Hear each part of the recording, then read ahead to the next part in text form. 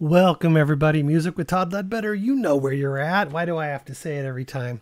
Hey, David Sylvian is up this time. We're finally here. Okay, we're back with some more David Sylvian. Highly recommended artist, and I've got lots of songs that you guys have recommended from him, and we are back with this one. This is from 1987. It's a 10-song, 38-minute, 18-second release called Secrets of the Beehive. He's got a remastered version here on Spotify 2003. I'm not sure if that's probably what's going to be on the YouTube where I usually play it from. That's that. So let's go ahead and get right on into it and move forward with some more David Sylvian. I've just been loving his solo work so much. Let's get into it here. Not sure if this is the remastered or not.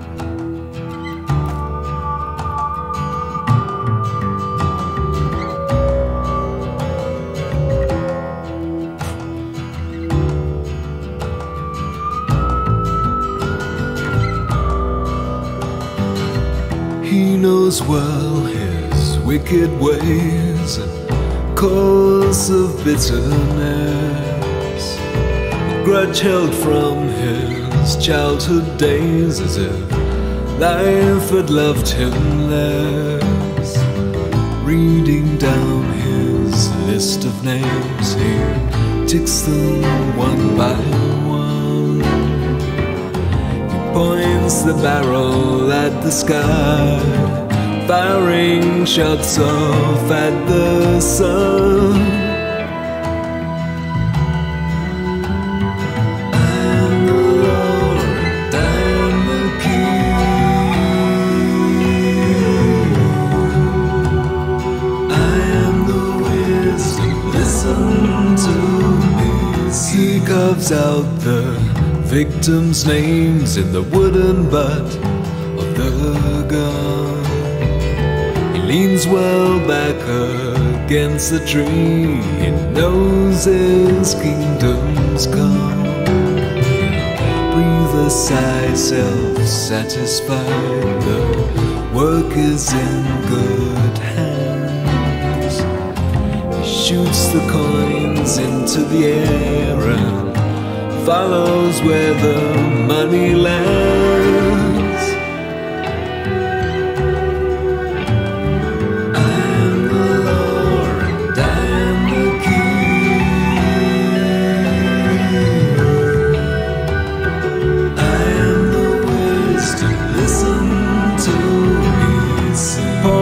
At the city's edge of hellfire and of stone, he summons up the devil there to give him courage of his own.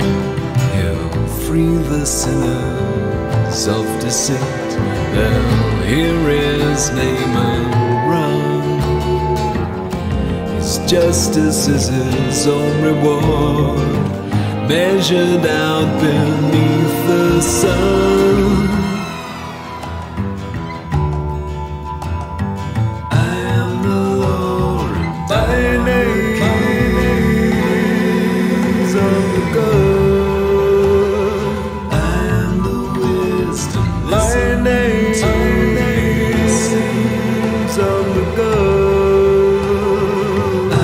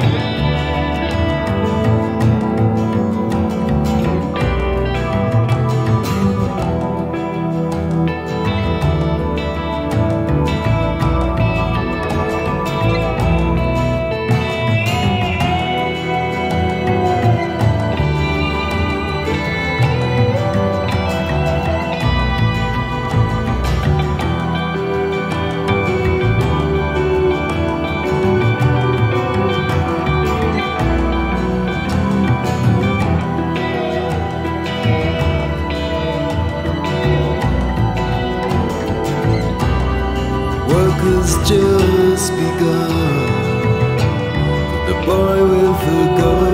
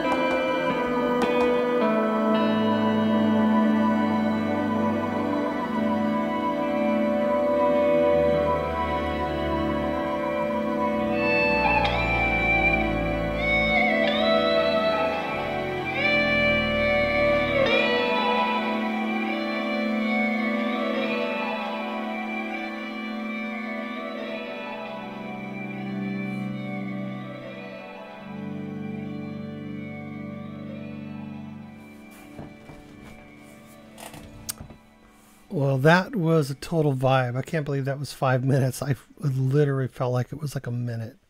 That was a total vibe.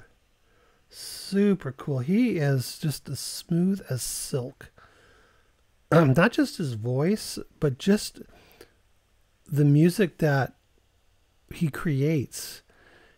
There's something very special, very unique about it that I'm not experienced enough with him to fully explain. I'm sure that was Mick on bass, most likely, 1987, before he had passed. I sounded kind of similar to his bass tone. Just a fantastic, fantastic song. I loved the bass work. I loved the percussion. The acoustic guitar was brilliant, and then all of the electric guitars and keyboards that kind of gave a soundscape. That was marvelous. Just super, super cool. He is an artist that I was introduced to when I first started this channel when he was in Japan. Was the very first reaction I did was a Japan song. I say that every time I do a Japan song or a David Sylvian song. But it's just amazing to me how far I've come with this music, because I have to be honest, with the first song I heard from him, I didn't quite get the genre. I didn't really quite get the sound, you know. I mean, I could appreciate what I was hearing, you know, and like the instrumentation and things like that, and mixed bass was obviously special. But David's voice, I think, in his solo work, because I've heard more of it, really, honestly. I haven't gone back to a lot of Japan, so I probably need to explore that too.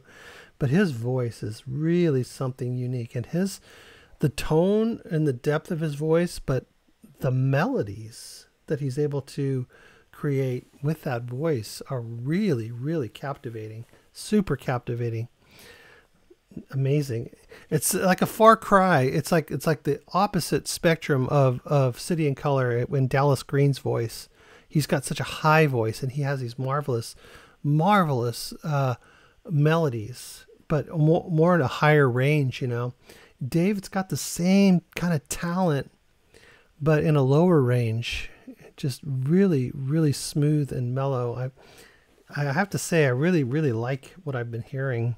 Every time you guys recommend a new song, it's really something that I can't wait. I need to probably go through an entire album so I can start studying the album as a whole, you know, and not just like piece of song here, piece of song there, piece of song there, because it'll take me, I'll never get to know him as much as I feel like I should if I don't focus in and just do an entire album and then, excuse me, be able to listen to it on repeat for as long as I feel like it, you know, which is what I've done with many, many other bands such as Ledbetter and Porcupine Tree and Opeth and Riverside and bands like that have been prominently featured on this channel over the, you know, mainly last year. You know, I discovered those bands, so I haven't quite found that new band. Riverside's kind of the new band because I